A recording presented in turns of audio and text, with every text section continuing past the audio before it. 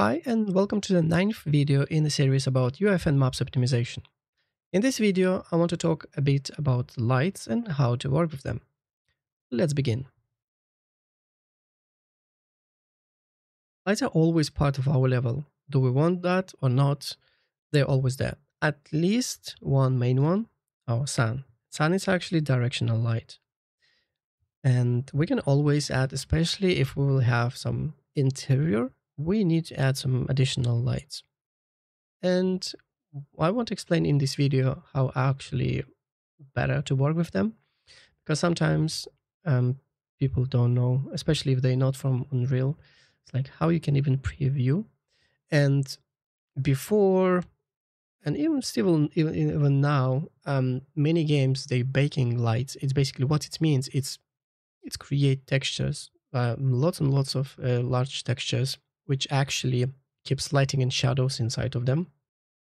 So you're sacrificing size of the project, but same time, then in a runtime, when you're rendering all these lights, it's much cheaper because you don't have any more lights because they're not dynamic. You bake them and you remove them.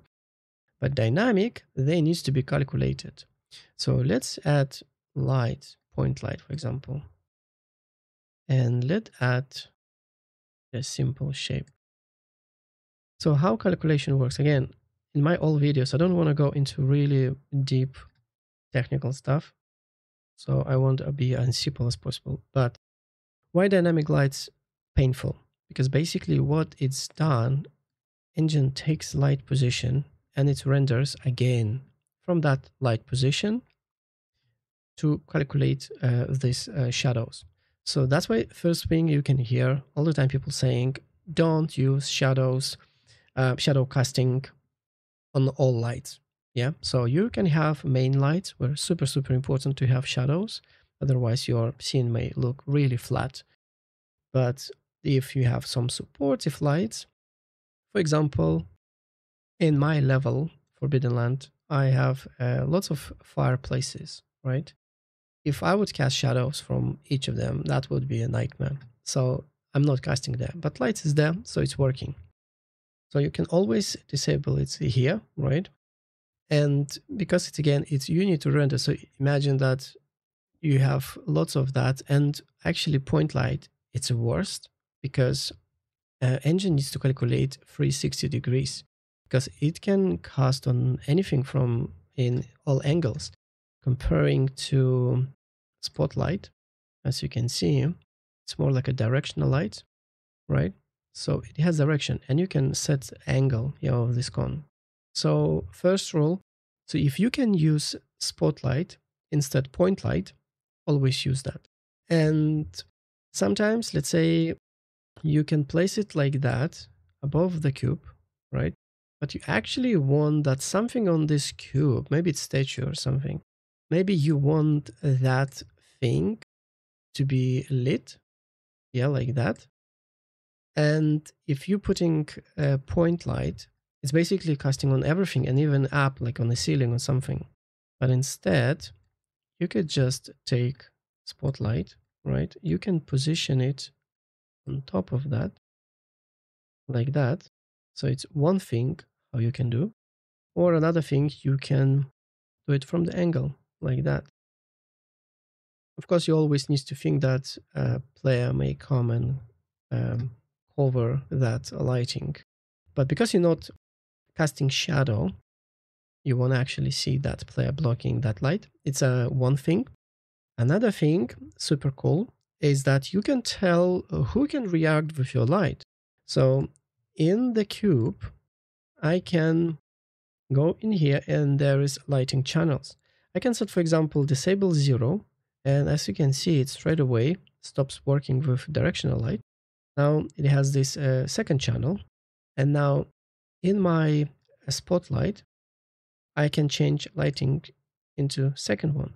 And as you can see, I've got my shadows now here.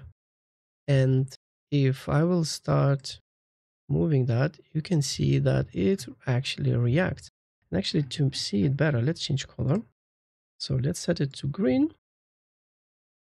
And maybe medium. Yeah, there's. without lumen is very visible.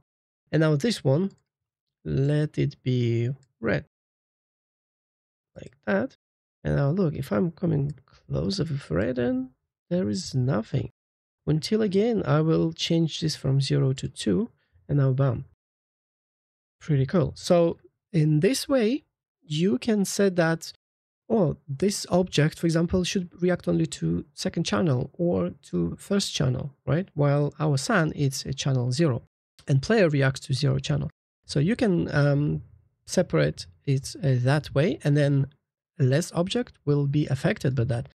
Less object is basically better, because when you when engine calculates the lighting, right, and especially shadows, and not just on the lighting, but especially shadows, it's kind of like it duplicates your mesh. So that's why if you would start profiling, which we can't in UEFN, but in Unreal, if you would start profiling, let's say if your mesh 1000 triangles, and now you're enabling lights with a shadow, you will see that now it's 2000 triangles from nowhere, and you have only one object in the scene. And this is because of that.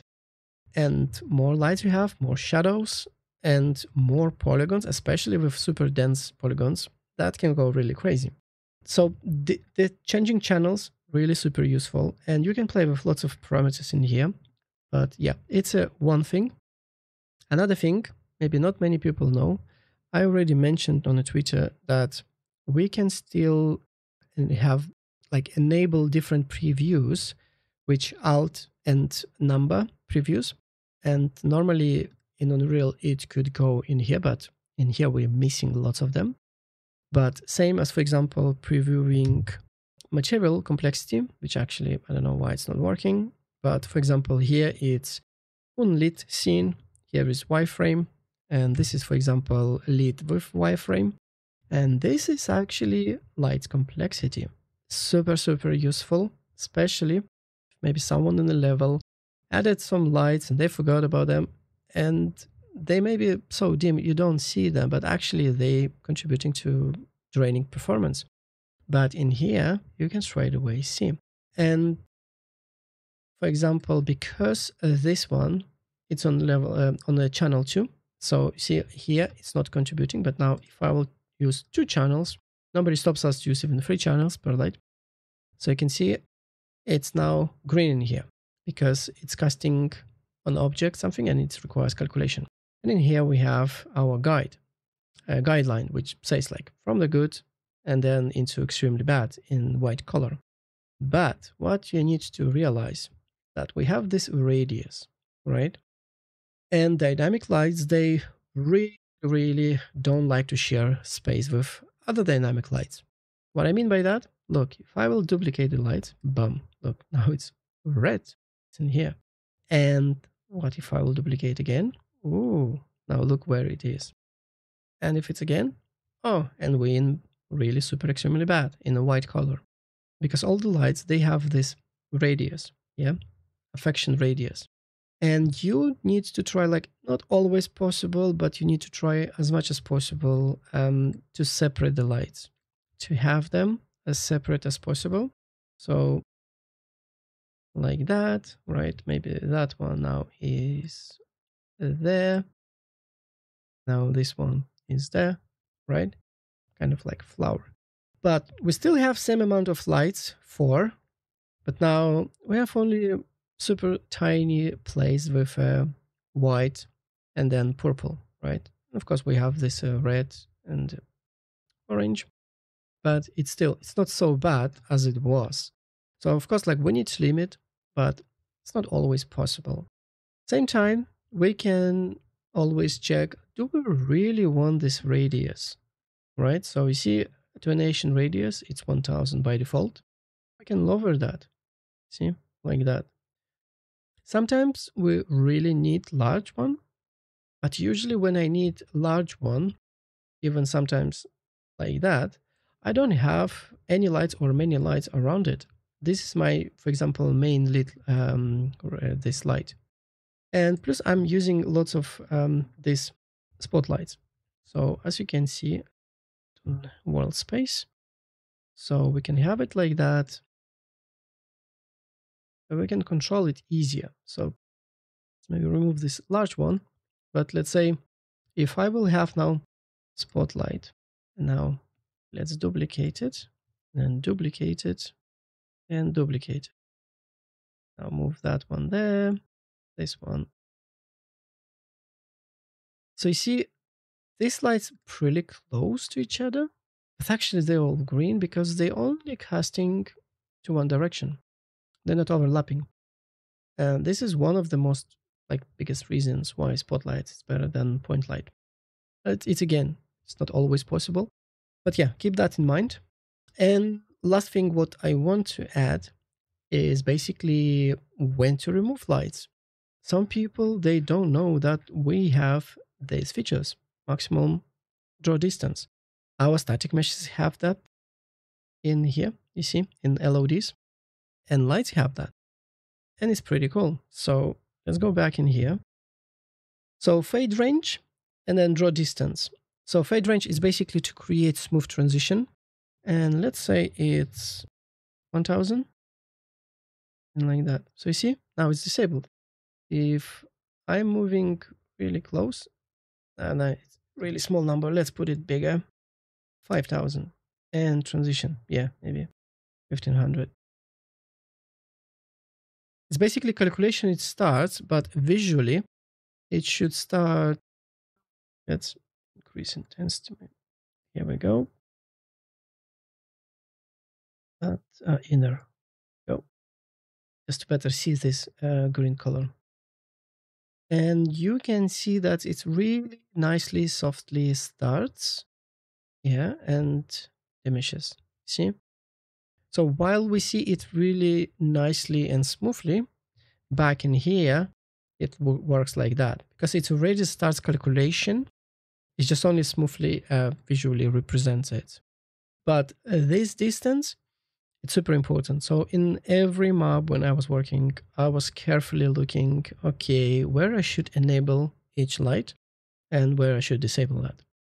Okay, so hopefully this will help you again with all your maps, and you now will know better how to work with dynamic lights, when to use shadows, when not to use shadows, when to use channels, when to use spotlights instead point lights.